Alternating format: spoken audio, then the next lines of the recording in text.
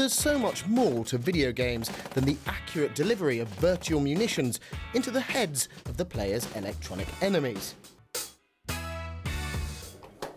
Like the movie industry, video games encompass a wide variety of different genres. It's not just blockbuster fare. Indie games like this one, for instance, require the player to loudly chase symbols around a room, button bashing. To games with worlds which aren't made of pixels, but paper and pulped wood.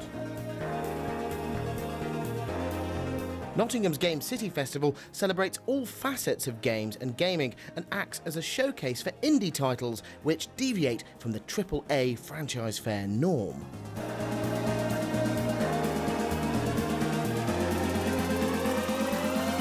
GameCity is about two things. It's about that we think that everyone should be able to play games, and we think that everyone should be able to make games. So games are becoming not just something that you can consume, but a really interesting form of self-expression. A great example of this idea is new indie title Lumino City from developers State of Play Games, an adventure title with a handmade twist. It's a game that's taken 3 years to complete, a year of which was spent building the real-life model for the game world.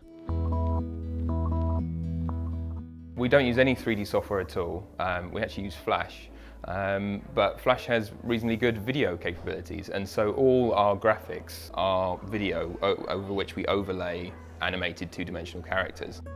The main difference is that we basically have to make the game in full before we start, because after you've filmed a model like this, you can't go back and change things afterwards. Everything had to be right. So we started off with a very simple sketched version of it, and we basically made the game in 2 dimensions first, in black and white. When we were happy with that, we then thought, right, let's get a motion control camera, let's get a studio, let's build this and do this properly. But even then, we only had the budget to get that motion control camera for 1 day.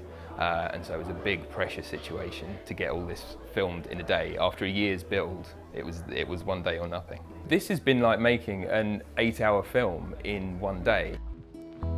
Along with championing indie games and talent, the organisers of this event want to inspire the next generation of games developers as well. This is a daily workshop that I'm running here at GameCity, where I'm teaching children about the ages of like 6 or 7 to about 10 or 11 years old how to make games in a basic program called Scratch. The program that I use is geared towards children, so it's very simple for them to grasp and it's really easy for them to understand. The programming language is a drag and drop puzzle piece format, and so they will just drag things in and see what works, read through the sentences that it creates. Now that it's so accessible to be able to make games and being able to show them how that's made under the hood or how that could be made under the hood and expose these kids to the idea that they could do this too when they grow up, I think is amazing. And this festival intends to leave a permanent impression on the gaming landscape.